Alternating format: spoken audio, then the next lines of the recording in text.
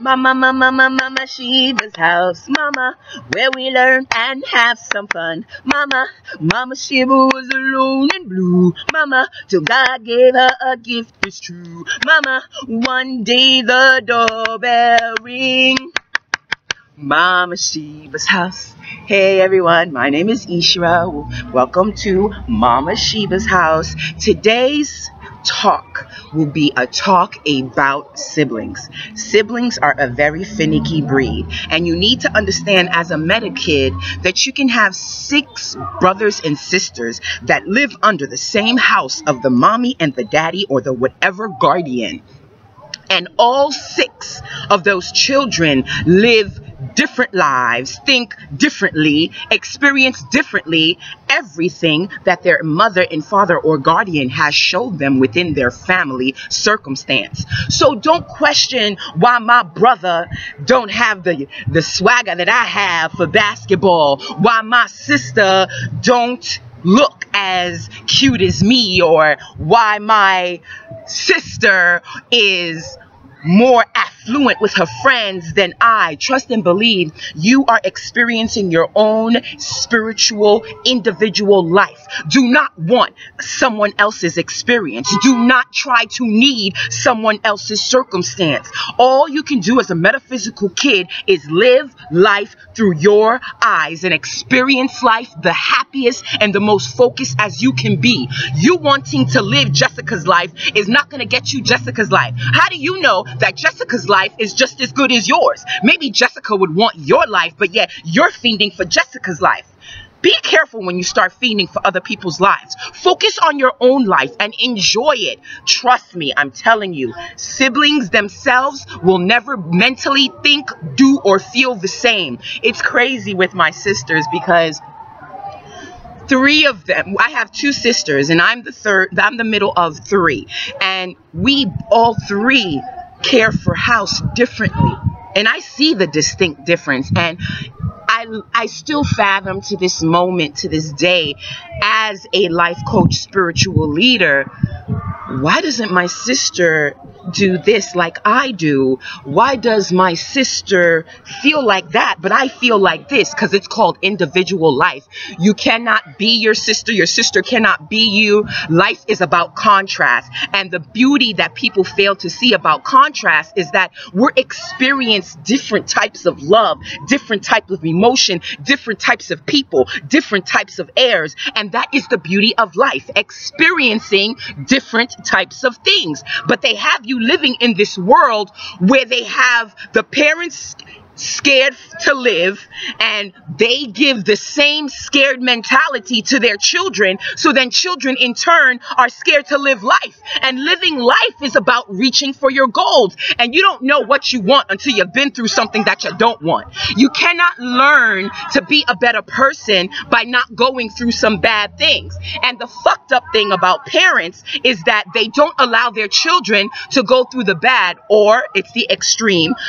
The parents don't care, so the kids go through extremes, and they don't have that nurturing guardian to teach them that you're going to go through this. This is going to happen. You have to stay positive. You have to stay focused. And the kids nowadays are growing very dysfunctional, very angry, very mad at the world, very disrespectful to adults, not respecting our ancestors. And I feel it just needs to stop. So as a metaphysical teacher, I need to let my metaphysical kids know, seriously, don't be making fun of the different kid, because that different kid will fucking become the president, and you'll be like, damn, I made fun of that kid instead of becoming a friend and making a friend with that different individual. I was making fun of him. I stayed away from him, and I lost my opportunity to connect with that unique beings. I'm telling you, the weirdos, the nerdos, the crazies, the non-friends, they're the ones that's going to be taking over the world. I'm trying to tell you.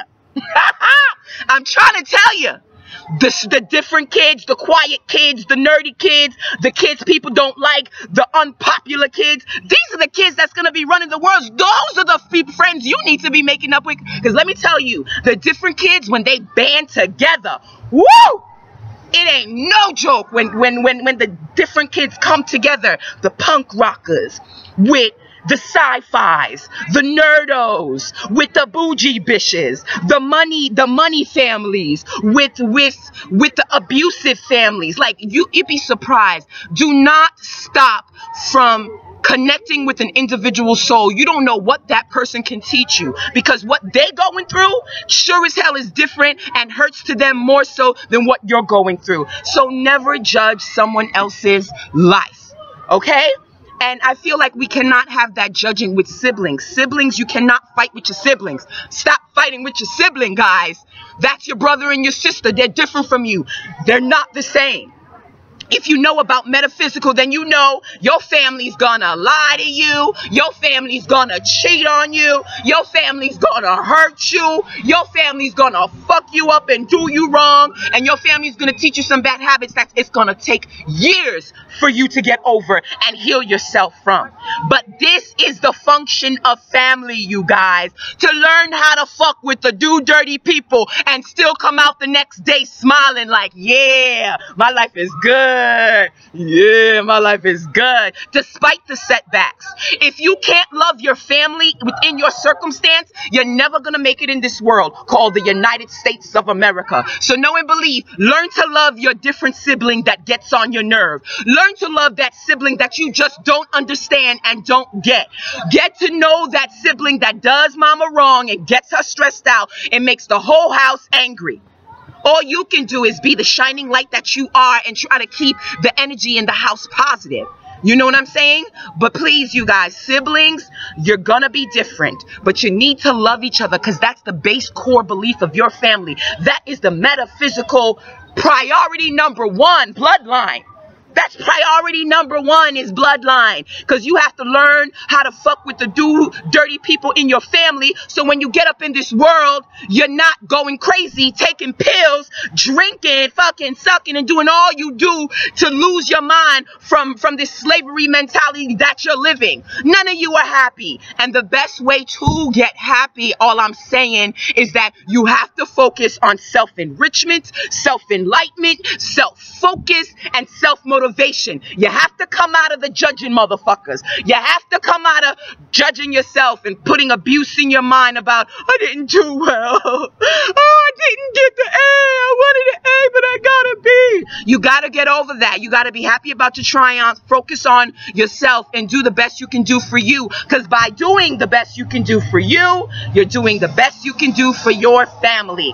And keep in mind, you guys, your family or siblings are going to continuously try to reach their highest potential or reach their grimiest state when they're teenagers. If you're gonna do mess, all I'm saying, you guys, is do it when you're young, but grow out of that shit as soon as possible, because I'm telling you, if you still on that cycle of that bullshit when you're older, you'll come back to this lifetime doing the same shit with the same people on the same level. Anyway, this is Ishra telling you to love your sibling despite the differences. They're not going to be like you. They're going to think differently, feel differently, do differently. And this is due to the metaphysical factor, which is what month they're born in, what day they're born in. Are they born morning? Are they born evening? Were they born in the ram year, or were they born in the rabbit year? All of that is important and feasible when it comes to figuring out why your sibling is the way they are, but they're not going to be exactly the same. You could be under the same house with 6 different kids with the same mommy and daddy, and all 6 of them come out differently as to what they like, what they don't like, how they live, what they do, how they feel, and what they make. You'll never be on the same level. So that comparing of, oh, I don't know why Keisha is not like Samantha.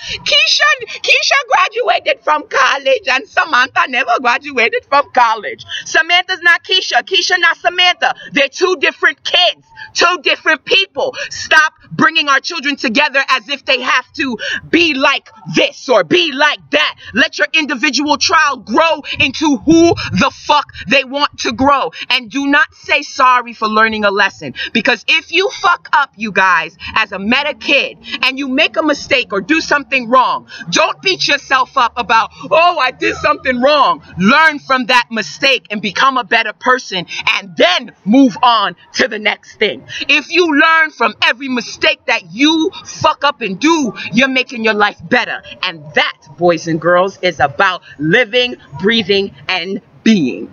My name is Ish, aka Sheba. Hey! And I'll see you soon in the next episode, live from Mama Sheba's house.